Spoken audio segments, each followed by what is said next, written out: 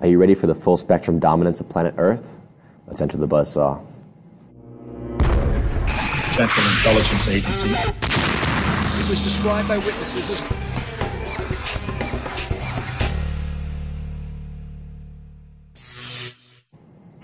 Ilana Freeland is joining us today from Washington State. She's written a book, fascinating book called Chemtrails, Haarp, and the Full Spectrum Dominance of Planet Earth.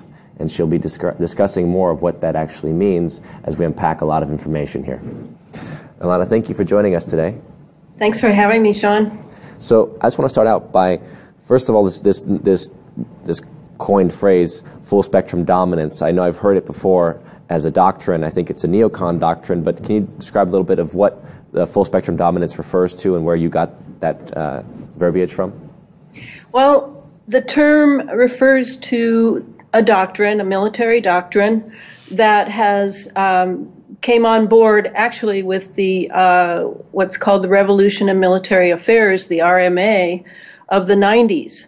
And you're relating it to the neocons is very interesting because actually, as people have slowly awakened to who the sitting president really is and who he serves, we really have never left what happened in 1980 with the bogus Iran-Contra hostage affair election of what I call the Troika, Ronald Reagan, George H.W. Bush, and Dick Cheney as Secretary of Defense. So that's when the Star Wars program started, the SDI, Strategic Defense Initiative. In a way, it's never left. We were told, as usual, that it had been tabled for lack of funds or whatever, and that simply was not true. President Clinton renamed it. He, too, was one of theirs, just as this Democratic sitting president is one of theirs. And so we really never have left 1980 in many ways, but much has happened in those, I guess, now 40 years. So when I chose the title for Full Spectrum Dominance, I thought of it as two tiers. The first tier is obvious, full spectrum dominance, meaning revolution in military affairs, asymmetric warfare. We're now in a whole different ballgame in warfare ever since the discovery of all that can be done with electromagnetics. So that has been the way it is. And the second tier is, to me, even more crucial for people to understand, and that is that it means the electromagnetic spectrum. Mm-hmm. So full spectrum dominance, C4, is another term used, bandied about by the military. That's command, control, communications, and cyber warfare. The C4 domination of the electromagnetic spectrum, all the way from radio waves to gamma rays. And so if you look at it, our little band on the spectrum is just so tiny, what we can see, what we can perceive with our five senses.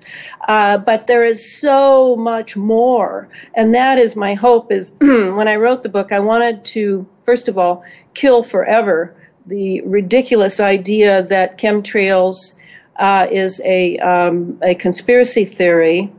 I also wanted to show how chemtrails and HAARP work together and how they each need each other. And when I say HAARP, I have to clarify that that was the High-Frequency Active Auroral Research Project up in Gakona, Alaska. Yes, an amazing instrument which claimed to be researching the ionosphere. And as everyone probably knows who listens to your show, that was purportedly shut down in about 2012, 2013. The truth is, yes, it was shut down, but only to be retooled. Meanwhile, the power that HAARP was able to exhibit on the ionosphere. Oh, very unfortunate. Now our ionosphere probably looks like a piece of Swiss cheese after those years of HAARP. However, it is not going to be used for that anymore. The experiments were very successful for the military. They were able to see how they should conduct their other agendas. And now we have ionospheric heaters all over the world. In fact, not just stationary. We have them on, they're mobile, and we have NEXRADs, radar installations on military bases galore around the world. So what is really being set up now with the Chemtrails Haarp instrumentality, which is a global instrument, not to think Alaska anymore, what we have is a space fence. This is another Reagan, Bush, Cheney troika idea. We had the space fence before. We were also told that was shut down. And according to Billy Hayes, who's known as the Haarp Man, and he's one of my very special advisors, Billy crawled up on many of those towers, in fact, was head of the team that built the Haarp installation, and then he also was involved in 250 other installations around the world, and is now retired. I guess you could say he's retired. He explained how the Haarp instrument can be now used completely as a directed energy weapon. And the interesting thing about all of these global instruments is, how do they work together? Well, they need that grid. They need a grid upon which to build their operations, whether they're weather operations or weather warfare, whatever they are, targeting of individuals, targeting of entire cities, entire small nations. They need a grid. And when we think grid, maybe many people think, okay, a phased array grid, like Haarp was. Lots of heaters, and they're all sort of wired together. Or maybe we think fiber optics, like the fiber optics cables that we have running under the oceans for our internet.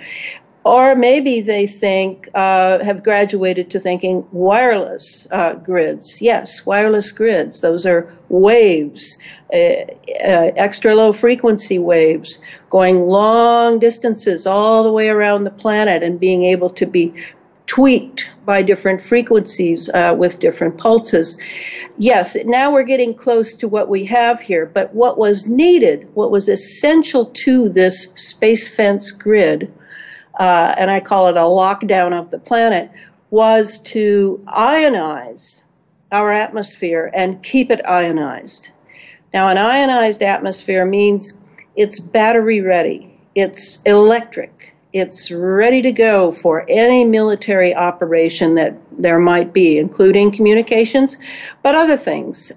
So that's what the chemtrails have been so valuable for and are still valuable for. If you've looked up in the sky, you'll see, though the pattern of distribution and delivery is differing. And a lot of us, particularly people that I've chosen for my closed group on Facebook, we're all studying this to see what this new delivery system is. Yes, they're still laying the long trails that are filled with chemicals, with conductive metals, polymers like mylar, biological agents that they're testing out, or maybe they've already tested them and they're using them on us, such as lithium.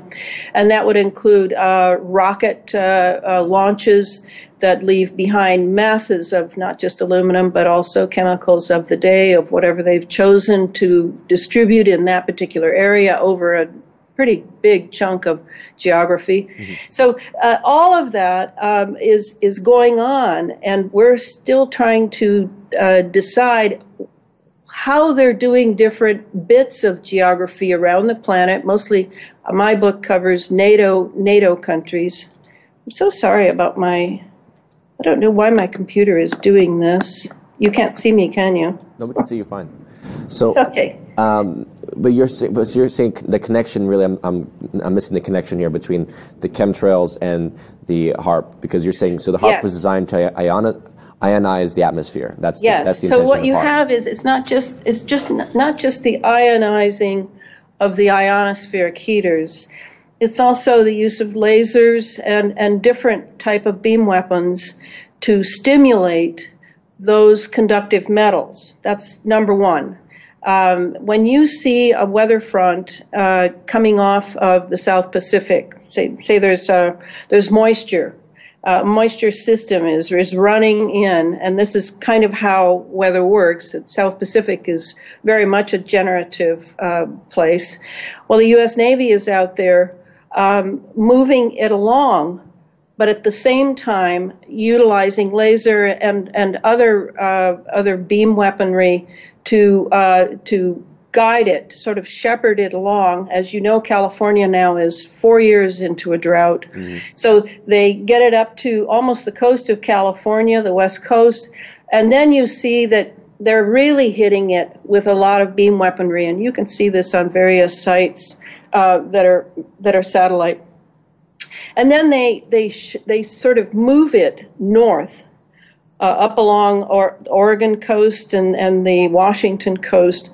And what they're doing is they're denying California and Oregon, mostly just the West Coast in general, denying us the moisture. I'm here in the Pacific Northwest.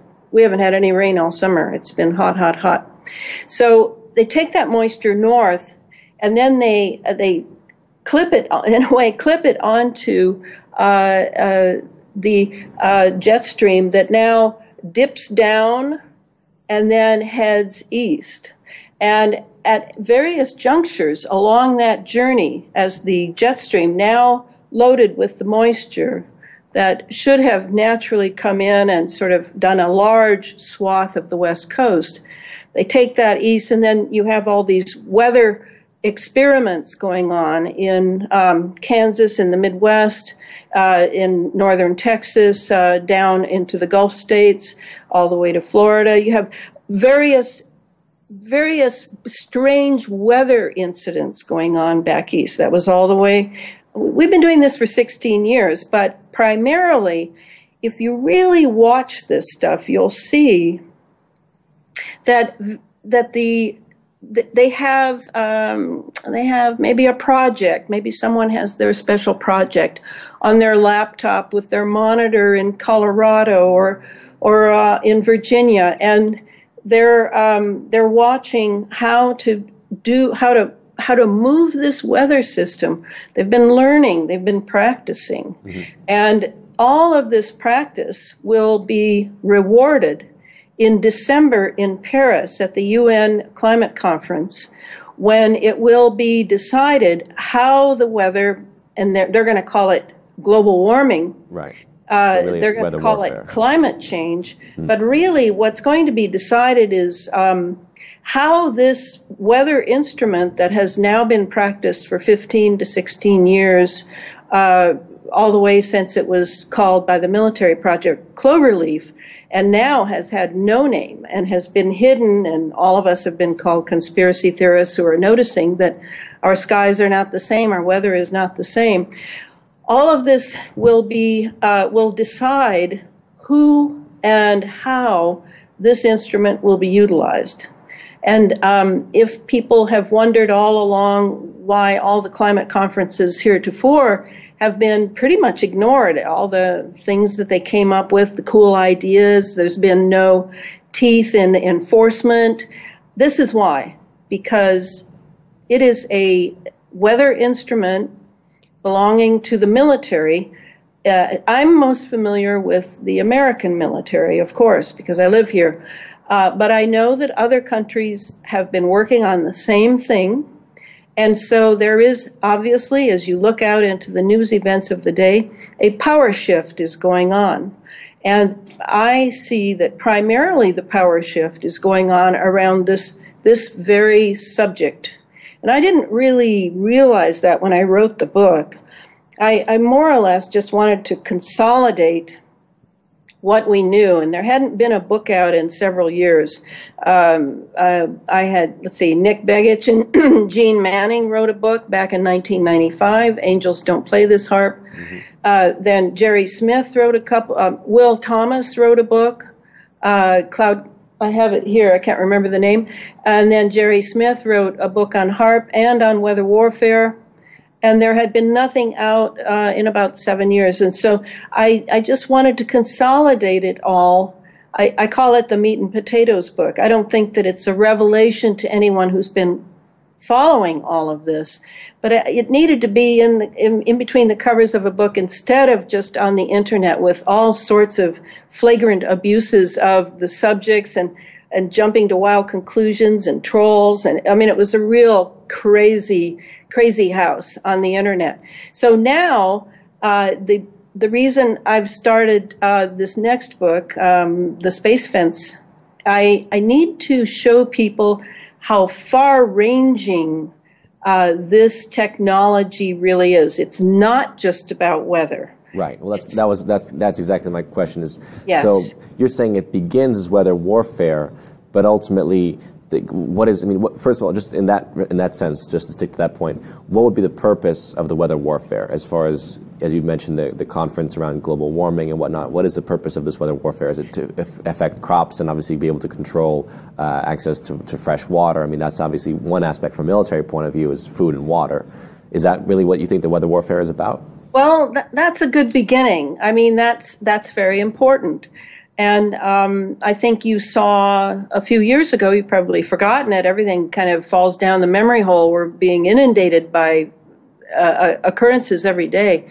But I remember very well when Iran had a drought that seriously crippled the country just 3 or 4 years ago.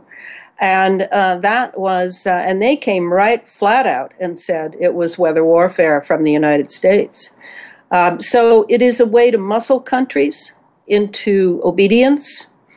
It is a way to threaten countries to go along with your program.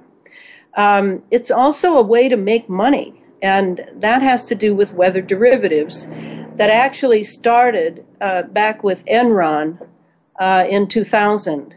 And anyone can buy into weather derivatives through the Chicago mercantile market, and it's a real con job. I mean, it's not about real money, but the insiders who know about this technology and even know which way it's going to move against whom and when, they can make a lot of money, and they have made a lot of money in the last decade and a half. So it's another aspect to disaster capitalism, and that's what we're in now. Thanks to Naomi Klein, who wrote The Shock Doctrine several years ago, we now have a term for what we're seeing. We're seeing the creation of disasters to make money. Mm-hmm. And I think right away of poor New Orleans and Katrina. Mm-hmm. And I go into it deeply in the book of how it was the Halliburtons of the world made a fortune off of that. Right. And so there's an economic warfare going on in the sense of a way to keep the American market afloat despite our trillions of dollars of debt. There's a way that other countries are looking at that and thinking the same thing because, as you know, we're heading into a solar cycle where there will be very little happening. And most people don't know this, but the stock market depends on solar cycles for bear markets. So this is probably a little scary for the big bucks guys, the 1% of the 1% who've made a fortune off of disaster so far. Mm-hmm. So to me, when I heard that the Rothschilds were buying into, they bought up several of the weather reporting stations, and others have done the same. I think it was my favorite, Raytheon, which used to own a lot of the Haarp patents, by the way. Raytheon is not what it seems. It probably should be spelled with the 3 letters of an intelligence agency. They when I saw that they bought up the National Weather Service and do the reporting for NOAA, and that Lockheed Martin forecasts modeling for the FAA, I got the picture. And so they're getting ready. They've been getting ready for this solar down in order to keep the money flowing from disaster capitalism. And so those are some other things about the weather. Right. Those are what I think of. But then this then leads into the space fence concept, what they're doing as far as ionizing the ionosphere, which is to basically, as you said before, to basically create more of an electrical charge through it to then allow what kind of electromagnetic warfare you're talking about? Yes, electronic warfare, EW, but more to the point, when Edward Snowden made the announcement of something I'd known for a decade was in place about the surveillance.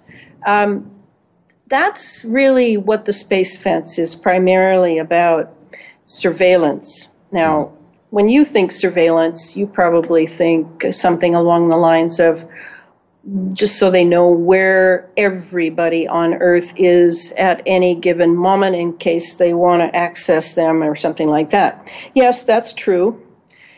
Also, this has to do with the mind control piece, to be able to really lock on to someone's brain at any given point. And the thing to remember about the military that is building this space fence is, yes, it has to do with defense. I'm sure that the military-minded will see the sense in that. But more to the point, the paranoia of the military mind is now going to reveal itself in full bloom, because they want to be able to have access to anyone, anywhere, any place, anytime, 24/7. And they don't want to go through all the planning sessions. So, the hours and hours of planning, and then, well, one of the things was, suddenly now, like when they blew the A-bomb off down in White Sands in 1945. They had to delay it several hours because a wind came up. So they want to be able to control it from that very pragmatic level. But it's more than that. It's about AI. It's about the role of artificial intelligence in the future world that is now being constructed. And the AI that has come out recently is the Jade Helm 15, which I heard a really good video or two on regarding how it will be yes, it's an exercise in using an AI program for massive data to decide on what needs to be done and to make those decisions, not just to see what needs to be done and then confer with human generals, but to actually make the decisions of what needs to be done on its own. So that's how I see the space fence. It will be a surveillance instrument beyond belief, but primarily they're going to go AI at a certain point with the space fence. And this is sort of a wet dream of military generals for a long time. On the other hand, there are some very good human beings who are attempting to serve in the military that has been so swayed by the idea of an AI world and of humans being enhanced in the transhumanist singularity way to become partial machines, cyborgs. So this idea has taken hold of our military, and I'm not sure how. Do I think that they've been hoodwinked by some powerful AI in itself, some off-planet AI? I really don't know. I mean, when I look at that electromagnetic spectrum and see how vast it is, I can only imagine the various parallel dimensions and consciousnesses on those levels. Right. But I don't write about that because I don't have any documentation. I don't have any backup to prove my point. But I know that we are moving into a transhumanist world, and it will be as extreme as you can imagine. And I think that we're seeing many things. I mean, people comment on it all the time. Everything's happening so fast. So fast. I mean, now all states have to agree to gay marriages. I mean, it isn't that I'm not talking about gays here. I'm talking about the way things are being done. The top-down sort of pushing of certain agendas. I think that the transgender thing is actually sort of an interesting step towards the transhuman idea, because obviously there's something unisex about that concept. Any place you can erase what the Enlightenment taught us was human for the European derivative people. Any place you can erase that idea of human, it is being done. Well, and that's why I have to bring in the idea of a possible AI in the sense of artificial intelligence, something non-human. Right, that's creating I have artificial. To bring that in because it is happening at such an amazing pace. Yeah. I feel swept up in this, and yet.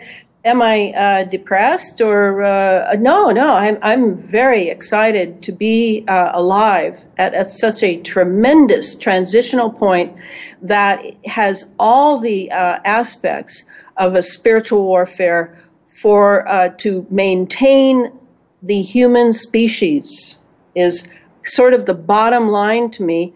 And why I work so hard and I'm now completely overwhelmed with way too much information for the Space Fence book, because the Space Fence has to do with everything. It has to do with, everything I've studied in order to write the Sub Rosa series and to write the Chemtrails Haarp book.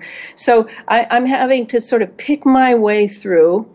And whereas in the Chemtrails Haarp book, I was very careful to not totally leave myself as the author out, but I was pretty low key. I pretty much inundated people with 600 footnotes. In this book, I will be much more present because I feel this will be my last technical book. I've reached the end, unless I go and maybe get a PhD in plasma physics, which I'm not going to do. And so I want to put my 2 cents in there about what I see. I've tracked these guys, these globalists, for over 20 years now. I think I've walked in their Gucci shoes, and I know how they think. And I've studied brotherhoods, fraternities that are esoterically minded. I've followed the pedophiles. I've followed the ways and byways of the elite class in order to see what their thinking is regarding the future of the Earth. So I will make I will put comments in the book just so there's no doubt how I feel. Yeah. Well, let's talk about the Space Fence a little bit from the point of view of, I don't understand quite how the Space Fence will interact with the artificial intelligence concept. I mean, I definitely understand the concept of wanting to use electromagnetic warfare for mind control, because ultimately, beyond the surveillance state, there's the next evolution of surveillance, which is how do you actually manipulate people's trends. So you don't have to simply sit there and monitor people's behavior, right? The idea that Aaron Russo talked about when he met with Nick Rockefeller at the CFR, Aaron Russo said, well, these guys want to be able to ultimately control human behavior. They want to be able to chip them or somehow control your buying patterns, your work patterns, right? All aspects of basically eliminating free will, right? So if that's, let's say, the goal, how would the Space Fence fit into this this mapping and control structure? Well, Sean, I don't know about, I mean, I think that's already being done. It's not particularly difficult to influence people and trivialize their free will as to what brand of jeans they're going to buy. I think that's already happened, and I think that was studied through Edward Bernays of the Cold War period after World War II. I think that the PhDs came in legions in sociology and psychology in order to see how best to use the instrument of television and corporate media to do exactly what you said. I don't think that's a challenge anymore. I think it's a done deal. Now, why people like me are not caught up in that, well, I was raised without television. I'm of a dying 60s generation. I was not conditioned early. I did not go to churches. My grandmother was a gypsy and a Roma, and she didn't believe in almost anything in America, except she told me it was still the greatest country on earth, and I was conditioned to believe that at a certain point by a woman who had fled Romania with the communists. Well, pre-communism, but terrible fascism, and so she really loved being here in that she could be free in her own home. Mm-hmm. I think that the way the space fence will play in is through frequency and pulses. Mm-hmm. Now, you know that if you, I was watching a lovely little YouTube of a young man who put a camera in his guitar and then started playing a tune, and you could see the strings doing these amazing waves. And you see how these waves, you don't need a string anymore. The waves are everywhere. They're moving through our tissues of our bodies. They're everywhere. So, if you can send at a frequency, you can pulse something. You can affect all sorts of things, because everything in the body, including the endocrine system, the brain, tissues, muscles, etc., everything has its own frequency. And so it's not hard to see that if you can electrify the entire environment and set up, and to do that, you need instruments around that can keep tweaking the chemtrails, the heavy metals in the chemtrails, keep tweaking them so that they're constantly ionized, constantly active. Then you can set up a world in which we are all part of that electric grid. We are part of what they love to call the hive mind. So say I'm living in Seattle, and they want the city to turn into a zombie apocalypse. So they spray some generous chemtrails. They torch up the SBXs off coast. Those are huge golf ball looking radons. They get them tweaked up, and now they begin to zap just the air over us. They don't have to necessarily zap our brains because of cyclotron resonance. We're resonating with whatever that pulse is in our environment. We resonate. We're built that way. And so then suddenly those of lower consciousness, those of sort of a little, maybe a couple degrees above an animal way of living through desire and aggression, etc., it just takes them over. Mm-hmm. Just takes them over. And now those of us who are not subject to it are now going to have to deal with it. So in that way, you can see how it could be used as a weapon. Yes. It could also just be that the general resonance being sent out puts us into that hive mind and keeps us in it. We're feeling good. We've got this little margin of happiness now, where we love to go to work. We love to do these boring corporate jobs.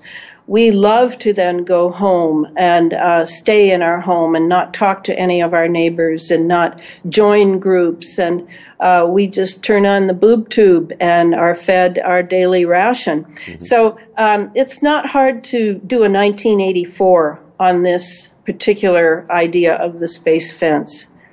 Well, now, I just want to talk a little about the elite, because you mentioned, obviously, you've done a lot of research and spent your whole life, in a sense, researching and studying the various groups and their brotherhoods, as you said, the esoteric aspects of ritual abuse, mind control.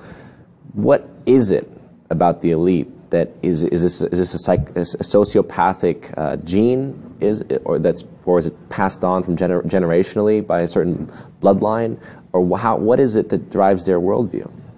Well, I think it's all of those. Yeah, I think I've had the opportunity to know a few elites well, and have inquired into their upbringings, and they don't have the same upbringing that a lot of people have. They are prepared to handle the reins of power, and I think the story that Freemasons love is that story of what is that Greek myth? Helios going through the sky and trying to hold the horse's reins, but getting too close to the sun and plummeting to the earth and dying. This idea of hubris. The elite seeing themselves as those who must handle the reins of Helios' horses, in the maintenance of power, in the furthering of power. This is how they see it. So they toughen their kids. They, many of their little girls are raped, usually by servants, and there's mind control going on. They are sacrificed for the sake of the family's power.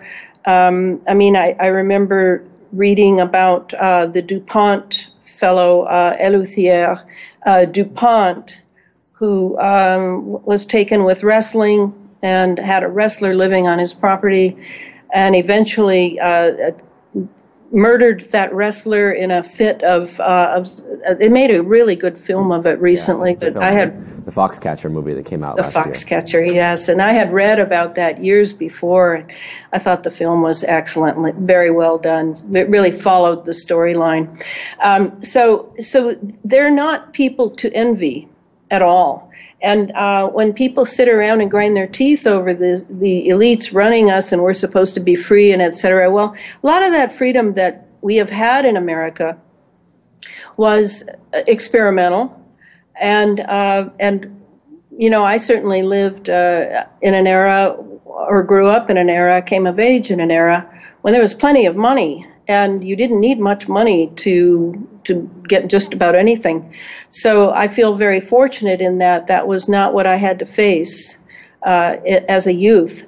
But I think we have always been subject to elites. I don't know of any time in history that the common people have not been subject. It's just that by living in America, where we were part of a Freemason experiment, the New Atlantis, which is what Sir Francis, this is what we are supposed to be in, and now it's being dismantled.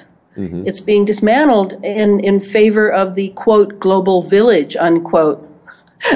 That's what they used to call it. I would call it the global Guantanamo Bay, and because now we're going to feel our real position. Mm-hmm. And that's not all bad.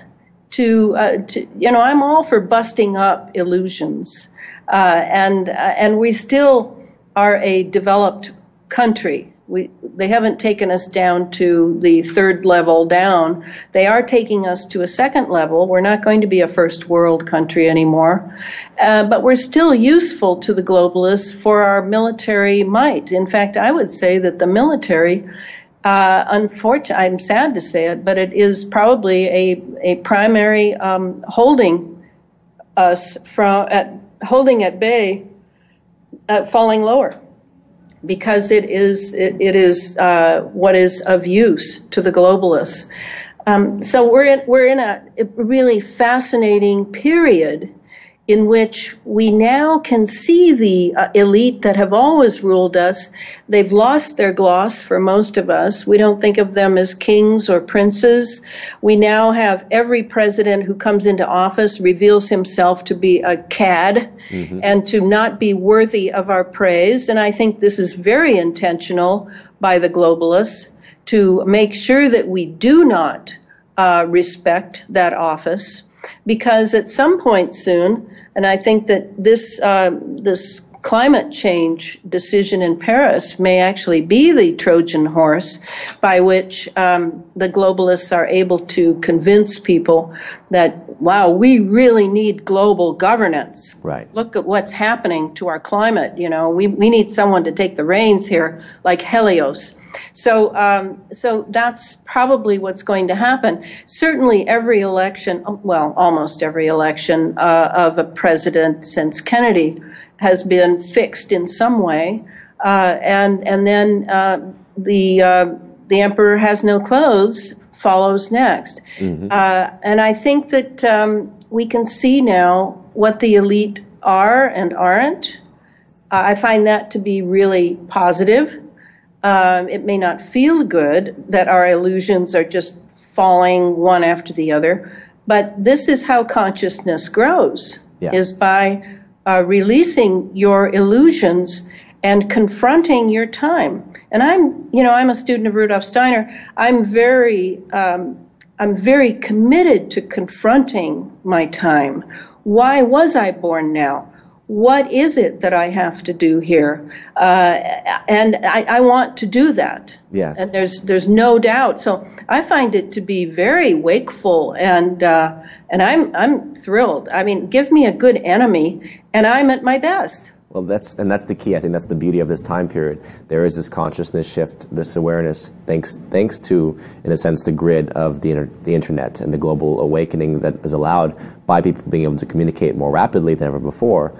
And yet here we are, challenged, as you're saying, by tremendous enemies who've planned this much longer than we've been alive. And yet you have to have some faith that we are here for a purpose. Yes. So Yes. I think we should. We'll have to conclude it for now, but I would love to get you back on once your book is completed. I think that's going to be a fascinating journey into the space fence discussion, and we'll have much more to talk about in the future. Great, Sean. And I hope you get the book, the Chemtrails Haarp book, so that you at least have done step one, because then the space fence will make much more sense.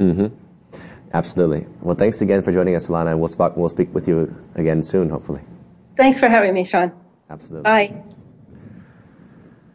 Well, not much more to add to that, because you may not believe it, but wait and see what comes. The New World Order does exist. Whether or not it's fully in control or what stage of the game we are currently in, it's hard to say.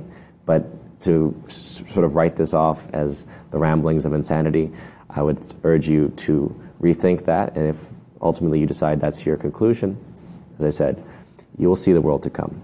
This is Sean Stone signing off.